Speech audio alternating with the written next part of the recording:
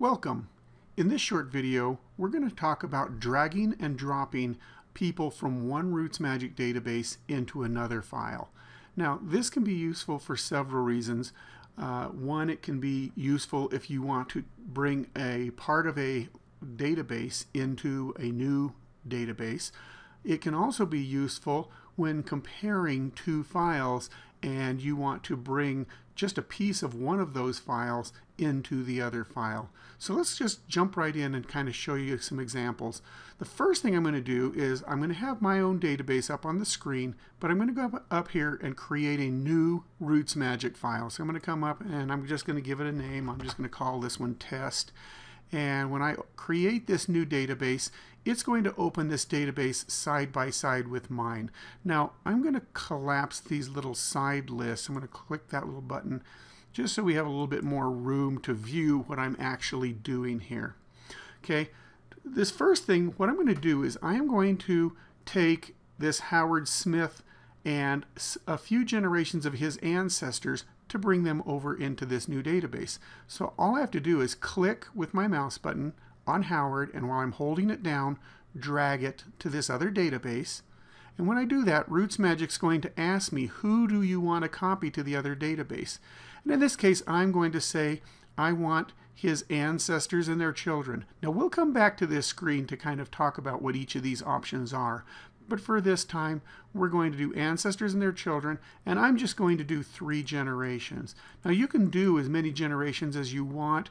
You can pick a number that's larger than the number of generations you actually have in order to get all of those generations. But in this case, I mainly want Howard Jr., Howard Sr., and his wife, and then the grandparents, and then the children in each of those families. So I'm going to go ahead and click OK. RootsMagic is going to copy them over. Now, one thing you'll notice is even though I brought Howard Smith Jr. over, he's not that starting person in this new database. That's because RootsMagic uses the person with the lowest record number as that starting person when you add them to a new database. So if I want Howard to be this starting person over here, I need to select this database, make sure it's the selected one by clicking on it, and then come up here to Tools, and then down to File Options, and I want to set Howard Smith Jr. as the root person. So I'm going to go ahead and click on that. I'm going to pick Howard Smith Jr. right there. That's the person I want to be the root person, and select him. It's now showing he's the new root person, and click OK. Now, even though I set him as the root person, it doesn't automatically switch to him at this time. He will be the one that comes up automatically anytime I open this file in the future. But if I want to set him right now, what I can do is say search and go to the root person, or I can press Control Home. And so there we now have Howard Smith Jr., his parents, and his grandparents, and we have the children in each of those families as well. Now, all the information is there, so if I double click on Howard here, I will see that information there next to, or Howard Smith, that's senior. I can come over here to Howard Smith Sr. over here, and it's this exact same information. When I drag and drop people or groups of people, everything about those people transfers over. Their names, their events, dates, places, their notes, their sources, their media items. You'll notice the little picture comes up for them as well. Everything comes over when you bring the people over using drag and drop. Now, as I mentioned, another useful purpose for drag and drop is when you have 2 files and you want to bring part of one of those files over into an existing file. So for example, let's say that this particular file is one that I've been working on, and this is one that I created a new RootsMagic file and imported a GEDCOM or something. In other words, this is data that somebody maybe has sent me. And I notice that I have James Smith, and that this file over here has James Smith, but it also has additional ancestors out there that I would like for mine as well. So what I can do is I can click on James Smith in this one and drag, and instead of just dropping him anywhere, I drop him on James Smith over here. when I do that, again, exact same screen, what do I want to do? And I'm just going to say ancestors. I'm going to leave the children out this time, and you'll see why in a little bit. I'm not going to put the children in. I just want James Smith and his parents and grandparents and great-grandparents and so on. Now, there's a new thing you're going to see here, and that's this option. And it's asking, are James Smith, 125, I don't have the record numbers turned on, but it's saying, is this James Smith and this James Smith the same person? And if they are, I want to check that, because if I check that, RootsMagic's going to merge those two records for me. So what it's going to be doing is copying James Smith and all of his ancestors into this database, but then instead of just leaving them floating as a tree, it's going to merge this James Smith with this James Smith to connect the new tree up. I'm going to go ahead and click OK. And there we go. It copied 51 people, so there's quite a few ancestors out there, and it merged them in. So now I have this particular line.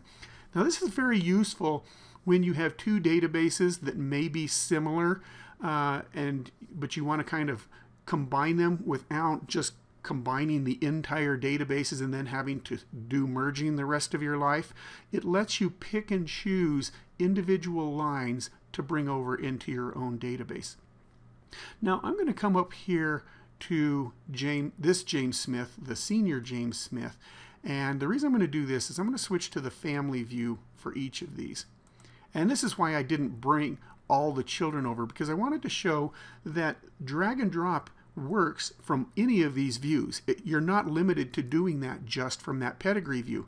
So if I'm looking at two families, James and Betsy Mead, and I see that, oh, I've got children over here that I don't have in my database, I can just click on Henrietta Smith and drag her over and drop her. And who do I want to copy? I can say just Henrietta Smith, or I could pick if she happened to have other spouses and whatever. I could select those people as well. But then it's going to say, is Henrietta Smith the child of James and Betsy? And I'm going to say, yep. And by doing that, it's saying, if you check this, RootsMagic is going to automatically add her as a child in this family. So I'm going to say, okay. It brings her over as a child in this family. And I can do the same thing with others as well. I can click over there and I can say just him. Yes, he's a child. And so instead of having to go in and retype that person, I can just drag and drop them over. Now you'll notice that it's just adding them to the end of the children list. So once I've brought all of the children over, I will want to rearrange them in the proper order. And I can do that by clicking that little up and down arrow. And then that'll let me rearrange them. And I can drag and drop them in the proper order, or I can just say sort by birth date.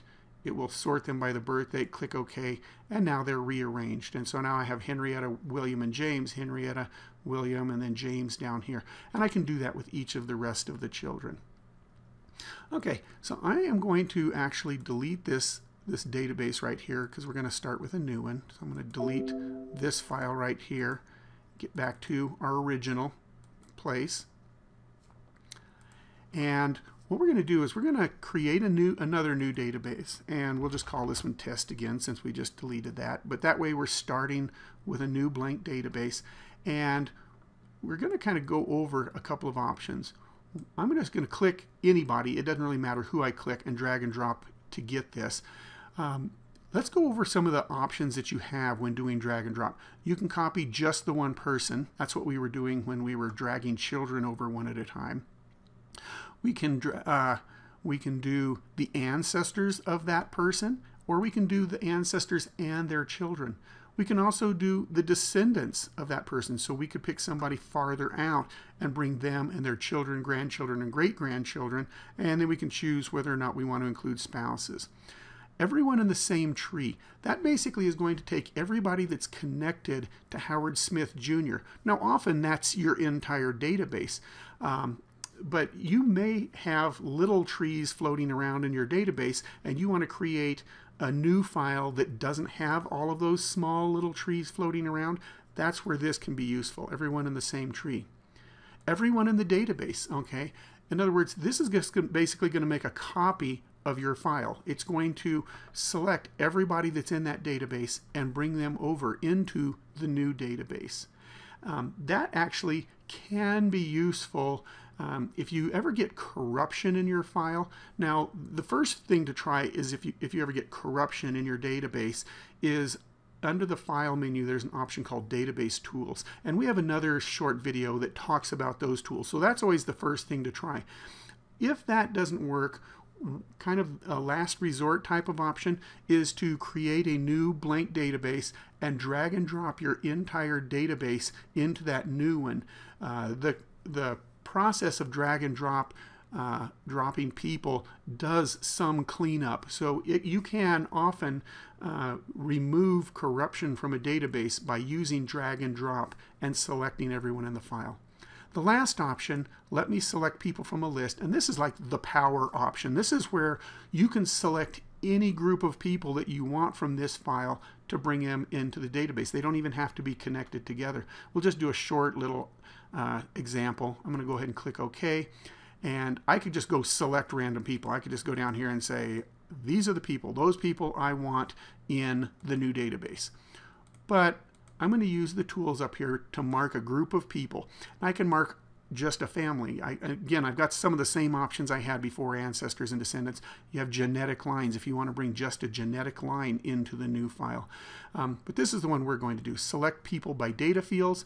And this is going to bring up the criteria screen where you can select basically any kind of group of people. So I'm just going to go quickly and I'm going to say, I want to copy everybody whose birth place contains Iowa. And then I could say and or, you know, their birth date or death date is after this, or their name is, surname is Smith, or whatever. I can get as fancy as I want with this criteria. I'm going to select OK. It is marked 47 people that were born in Iowa, and I'm going to say OK. And that's all I had to do. And now I have a database over here with just people that were born in Iowa. And I may have multiple, if I go up to the tools and say count the trees, you'll see I have a bunch of trees. I have one tree that has 22 people in it that were all born in Iowa, and then I have many smaller ones. And this is what I was talking about when I said you might have a bunch of little trees you want to get rid of. That's where that other option about only the people in that one tree is all you're going to copy. And that is a brief demonstration of how to use drag and drop to copy a person or multiple people from one RootsMagic file into another one.